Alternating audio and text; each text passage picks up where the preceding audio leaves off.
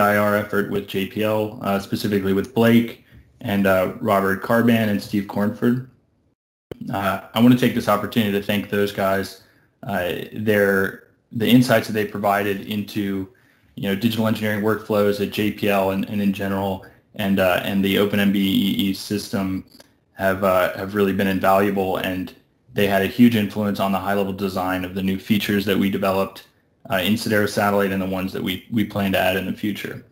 They also provided a lot of technical support regarding the development of our Sedaro Satellite MDK, which implements this connection between our cloud-based platform and OpenMBEE. So what I'll show you today is a demonstration using the prototype instance of this MBSE integration-enabled Sedaro Satellite that we developed in this phase 1 effort. And this initial prototype focuses on supporting a single source of truth use case that leverages OpenMBEE's MMS repository and view editor tool. So before we get into the demo, I'll give you a quick introduction to our product, the kind of flagship product that we're developing at Sedaro Technologies, Sedaro Satellite. So as all of you know, I'm sure, designing a successful satellite mission involves many disparate but closely connected design elements and associated disciplines. Some of these, the ones that we're addressing with Sedaro Satellite, are shown in this diagram.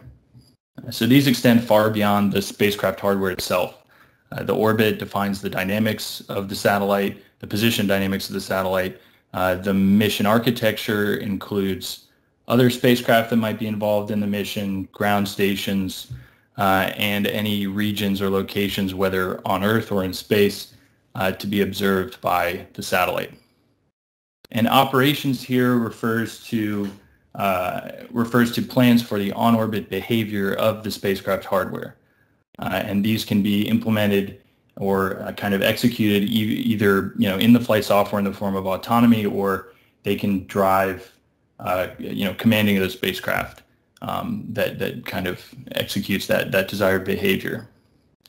And then those plans, those operations plans, drive the state of the spacecraft hardware at each moment in time, which obviously informs many pieces of the design and analysis process, and isn't typically something in traditional tools that's often folded directly into the simulations.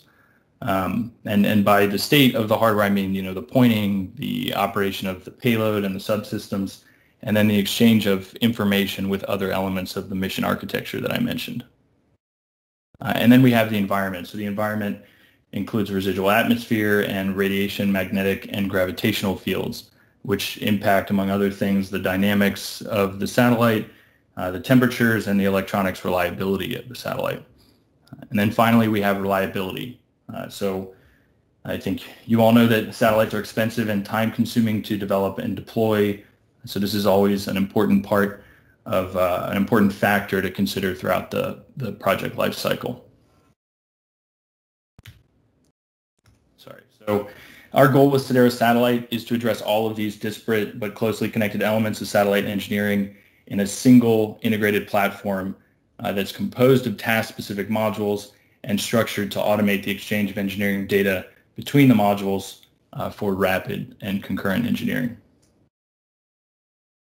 So Sedaro Satellite is cloud-based and will be accessible using any standard web browser at satellite.sedaro.com. We've developed Sedaro Satellite from the ground up to leverage the collaborative potential, flexibility, and power of cloud computing and web application architectures. So now a little bit more on the status of the product. The Mission Designer module, which addresses orbit, pointing, and ConOps, is completed. You can see some views here on the left. And that's the module in Sedaro Satellite that we'll be working with today. It will be released and available for users to license and start using in Q1 of 2021. So in late March is our specific target. Next up in our roadmap are energy balance, attitude control, link budget, and thermal modules.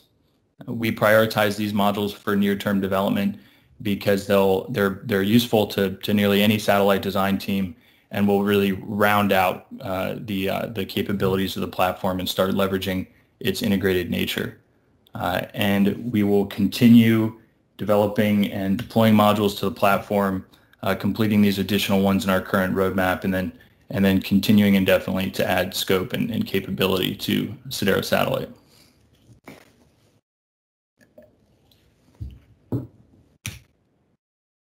So now we'll get into the demo. The focus of the demo will be the preliminary design of a 3U CubeSat mission, and it will involve 3 user stories. User 1 is the systems architect.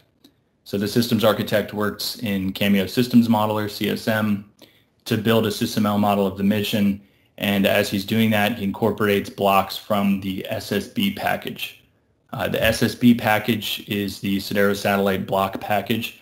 So this is a SysML package that we would provide to all users of this feature set in Sedaro Satellite to expose value properties to Sedaro Satellite. So you'll see an actual BDD later on that incorporates those for this mission, but those kind of establish the connection between the user's SysML model and the data that lives in MMS and that is cross-referenced in Sedaro Satellite and other places throughout this engineering system. The user 2 is the mission design engineer, and this engineer works in Sedaro Satellite to develop a model of their spacecraft and their mission, simulate it, and refine the mission design. And then the documentation lead, who we assume has some leadership role in the preliminary design effort, works in OpenMBEE's web-based documentation tool View Editor to create shared documentation that incorporates design information and simulation results from Sedaro Satellite. And over here on the right, you can see a diagram of the kind of flow of information throughout this system. The systems architect works on their PC in CSM, and that application exchanges information with TWC, the Nomagic's Teamwork Cloud, and then that goes to MMS in the OpenMBEE repository for the engineering data. The mission design engineer works in their web browser in Sedaro Satellite, which is running all the simulations in the cloud and storing all the data in the cloud already, and exchanges that using its the REST API with OpenMBEE's MMS repository. And then the documentation lead, as I mentioned before, works in View Editor in their web browser, develops this documentation, and that documentation can cross-reference any of the data from the SysML and CSM or from Sedaro Satellite in their documents. So now I will move over to our View Editor document and give you an introduction to the mission and show you, at a high level everything that's included here. And so the Firefly is a 3U CubeSat mission to study terrestrial gamma ray flashes, their link to light, lightning, and their effect on the ionosphere. This was an actual 3U CubeSat mission. We've taken significant creative liberties here, but it's useful to base this on an actual project. So in the introduction here, we can see a couple relevant figures. This one is a global map of lightning strike density, and this is useful because it informs some of the design. It indicates that the lightning strikes are focused in the mid and low latitudes, so that informs when we enter science mode and start looking for those lightning strikes. So in this case, we choose to do it between -40 and 40 degrees latitude, and that gets modeled in our ConOps logic. And then we have this rendering of the spacecraft itself. You'll see the CAD model associated with this rendering in Sedaro Satellite, following the pointing and the orbit that we design, and throughout this document where we use it to define key body frame vectors that drive pointing modes. So first we have a section on the system model. So this is where we see the work of the systems architect in CSM. This diagram shows the Firefly mission BDD, and you can see that the systems architect has implemented or integrated the SSBs, the Sedaro Satellite blocks from our package, into their SysML model. We have satellite body frame vectors here, the orbit of our satellite, our ground station location, the sun, which obviously is involved in the Sedaro Satellite modeling, and the orbit of our crosslink satellite, which is the ISS. And we can also see their IVD. The remaining sections that we can see in the navigation pane on the left here cover key elements of this preliminary design effort. So we have orbit and time, targets, pointing, and concept of operations. And under each of those sections, we have subsections for inputs and requirements, design and modeling, and simulation results and analysis.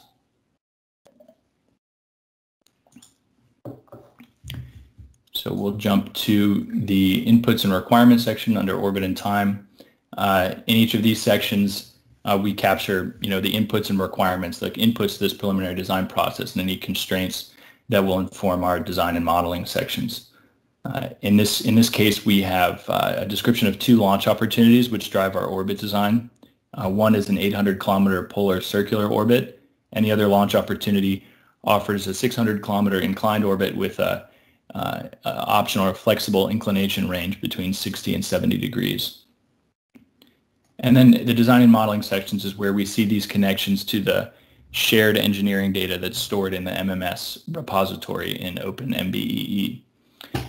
You can see these asterisks and footnotes for any parameters that are currently linked. As we continue to develop this capability and kind of bring it to a completed product, we would have the comprehensive connection between Sedaro Satellite and the information in MMS and potentially linked in this document. But for now, there's a slightly limited scope, but it does cover all of the orbit and time information. So if we look at these initial orbital elements that define the orbit of Firefly, we can go in here and actually edit values that are cross-referenced via MMS with values that are in the SysML model and values that are in Sedaro Satellite. So we could change the semi-major axis of the orbit and pull those updates into SysML, CSM, or Sedaro Satellite. And we have these simulation results and analysis sections where we have plots of simulation results from Sedaro Satellite. So these, you'll see similar, the same plots in Sedaro Satellite, and we can stage them from Sedaro Satellite, push them to MMS, and then pull those updates at any time into this document by just refreshing the page. So we have orbit results under targets. We have our Wallops Flight Facility ground station and our crosslink satellite. So we're assuming we have a store and forward payload on the ISS to get down science data. And then under design and modeling, we have these linked parameters describing the location of the ground station, the orbit of our crosslink satellite, and simulation results from Sedaro Satellite. Under pointing, we define the key body frame vectors for the satellite, as they'll drive the pointing modes that we define, and therefore the attitude time series that comes out of our simulation. And we define our pointing modes. So we have science, ground station comms, crosslink, idle sunlight, and idle eclipse pointing modes. And then under design and modeling, the parameters that will actually kind of implement those pointing modes and could in the future be connected into Sedaro Satellite. And inertial attitude quaternions from our simulation. And then the final section is concept of operations. So we have 5 operational modes. Those map one-to-one with the pointing modes that we defined. We have modes for ground station comms, science, crosslink, idle sunlight, and idle eclipse. And then we have these performance requirements here, which are important and will come up later in the demo.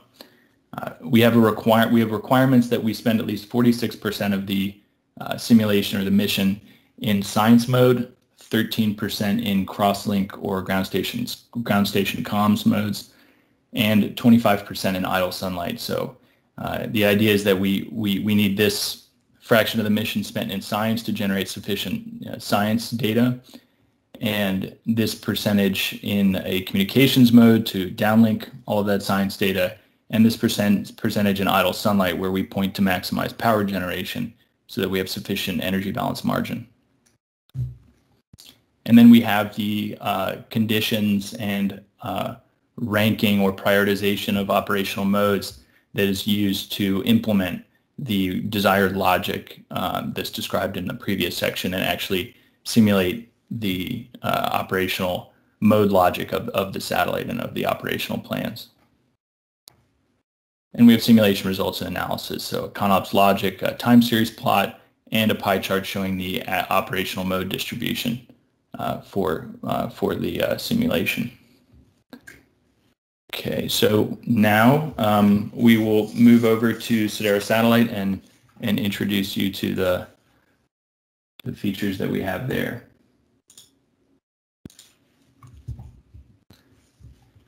So when you go to the web address for Sedaro Satellite, you're taken to this login page. There's a quick sign up process for new users. And when we log in, we're taken to the dashboard. So the dashboard includes this Mission Explorer widget, and this is essentially the file system for Sedaro Satellite. We can select a mission, and then we're shown all the mission versions that we have created for that mission.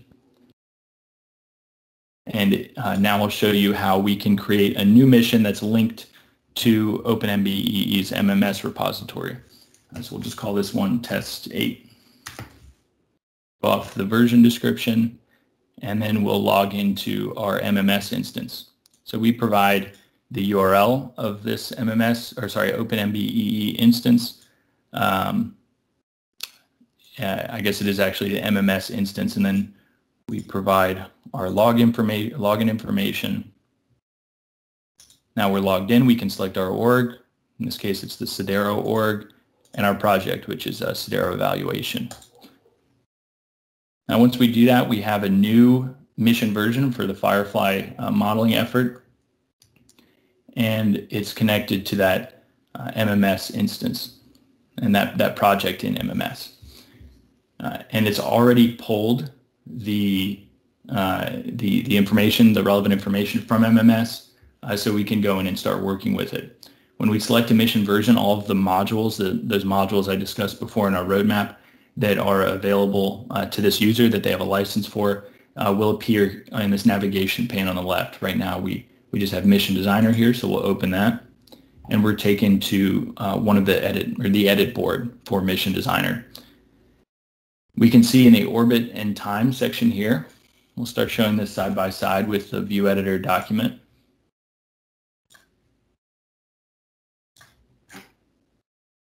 We can see that the baseline orbit design has been pulled in from MMS. So we have this semi-major axis, which corresponds to a 900 kilometer altitude or 800 kilometer altitude. It's a circular orbit, and the inclination is 90 degrees. So our baseline design is that first launch opportunity, the 800 kilometer polar circular orbit. Under targets, we can also see that our targets were pulled in. So our NASA Wallops ground station here with its location, the sun, and the ISS with its orbit defined. Throughout Sedaro Satellite in the edit boards, we have responsive guidance which provides context on how each input that they're interacting with informs the modeling and simulation of the mission, and best practices on that particular element of the design. So, for example, if we wanted to define the orbit using position and velocity instead of initial orbital elements, we can interact with these various boxes, and it gives us some information about how that information is used. We could also use a reference orbit, and once we go to select a reference orbit, the guidance tells us about each orbit type and what it's commonly used for, so more best practices on the design. And if we wanted a sun-synchronous circular, it would give us information about that might inform how we define those parameters and let us know which ones potentially aren't important to dial in based on how mature your design is. But we'll leave the ISS where it is. And the remaining sections for defining the pointing and the ConOps logic and operational modes, those sections are not currently linked in this prototype, phase 1 developed instance of Sedaro Satellite, but will be in the future. Although we do have the body frame vectors tied in, as you saw in the BDD. So if we went to define a pointing mode, we would have to open the spacecraft dialog to select body frame vectors of the satellite, and you can see that those have been pulled into the payload board site, the max power generation direction, min drag, and the max antenna gain. So I'd like to do one more,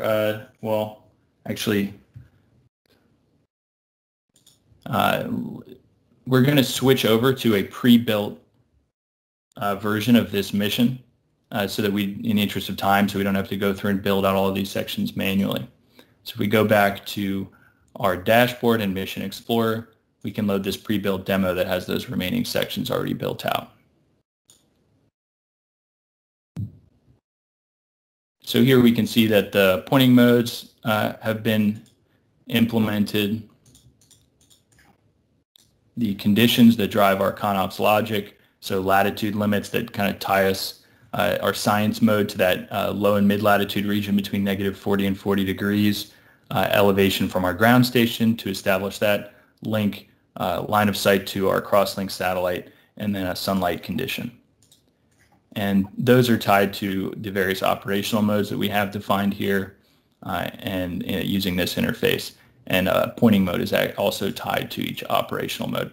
So this is completely built out. We've simulated it, and we can see the simulation results here. So this is the playback board in our Analyze section. We can see our CAD model integrated into the playback here, our key body frame vectors labeled, our Wallops ground station marked, and the ISS is actually coincident with our satellite right now, but we can see it once we start playing back. We also have our ConOps logic shown over here on the right, giving us the current status of all of the logical elements that build up that ConOps logic and automate the changing between operational modes. And we can see the attitude changing in response to those changes in operational mode. So here we're in science mode, we're pointing nadir in those mid and low latitudes. You can also see the ISS, and when there's a crosslink opportunity, you'll probably see the satellite pointing, our satellite pointing to the ISS. And then we have time series plots that you saw integrated into the view editor documentation for orbit, attitude, targets, our ConOps. So this shows the indicates the active operational mode at each time step in the simulation, and also displays the status of any conditions and then the total status of each operational mode, whether it's possible to go into that mode at any one time. And under statistics, we have statistics on our targets and our ConOps, including this pie chart that we saw in the documentation. I quickly want to show how we can add a new linked artifact into our view editor documentation from one that's from Sedaro Satellite. So currently, as I mentioned before, we have the inertial attitude quaternions, the ones that take us from the J2K ECI frame to the satellite body frame. And I will quickly add an additional plot, this Earth fixed attitude, into our view editor documentation. Go down to the pointing section here, to the simulation results. We'll enable editing, edit this section here, and insert a cross-reference. And we'll just search Earth fixed attitude.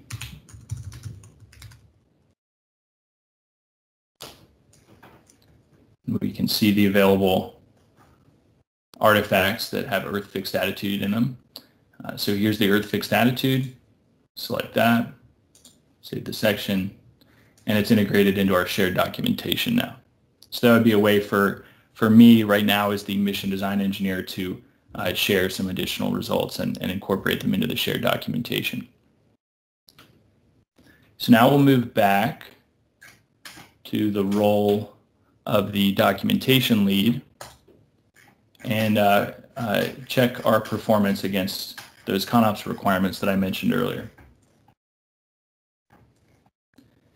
So the requirements indicate that we need to spend 46% of the mission in science, 13% in one of these communications modes, and 25% in sunlight, idle sunlight mode.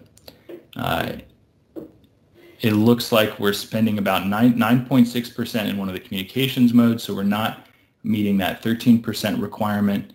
We're spending 42.8% in science, and so we're not meeting this 46% requirement. And we're spending almost 40% in idle sunlight. So we probably have plenty of energy balance margin.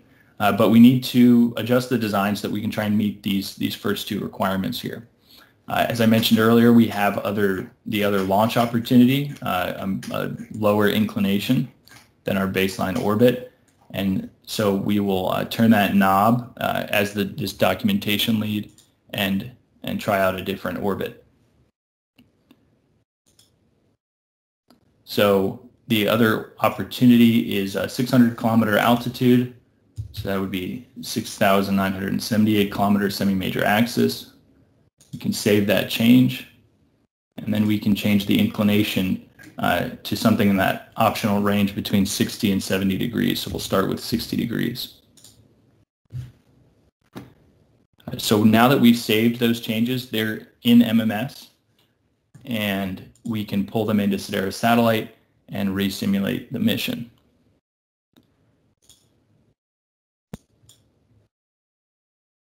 So the way we do that is we go home, we pull from MMS, and you can see now our simulation is indicated as out of date. So we need to re-simulate here. You can see that that updated orbit is reflected here.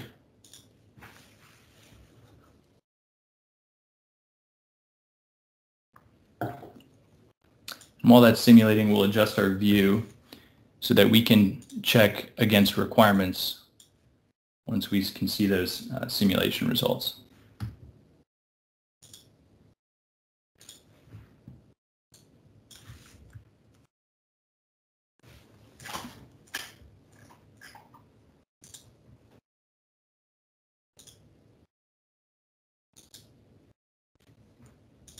We can see in the playback that our orbit is now, on that lower inclination. We're getting more crosslinks, it looks like, with the ISS being in a more similar orbit, and we're operating more often in science mode and spending more time in those mid and low latitudes. And that should be reflected in the ConOps statistics here. So now we're spending about almost 15% in communications modes. Check that against our requirements. So we're meeting that requirement. We're spending 48.6% in science. That meets our science requirement. However, we're only spending 24.6% in idle sunlight, so we're a little low there. So we will go ahead and tweak the inclination slightly back up to try and optimize the orbit design. And then we'll re-simulate.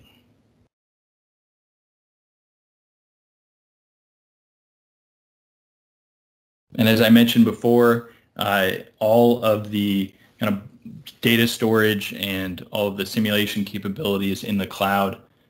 So we expect users, as their design matures, to simulate their entire missions in Sedaro Satellite and leverage the parallelization and cloud computing that we have access to. Okay, so that's finished. We'll head back to the statistics results and see if we met our requirements. So now we're at 25.6% in idle sunlight, so we're meeting that requirement, and we're spending about 14.4% in communications modes and 48.6% in science. So we think we're meeting the requirements. We'll push them back to the documentation and to the documentation lead to verify that we're meeting our performance requirements. We'll stage the artifact, and that stages it for export to MMS. And we'll go back to our dashboard, commit this change, say that we updated orbit design to meet ConOps requirements.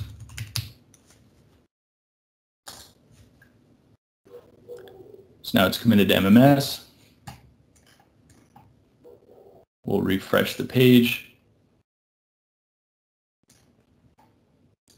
See that our orbit has been changed again by the mission design engineer, and verify that we are meeting our ConOps requirements. So that concludes the demo. I hope that that I've shown you the prototype that we've developed and demonstrated the utility of this integration with OpenMBEE and really the power of that to enable these collaborative workflows for satellite engineering.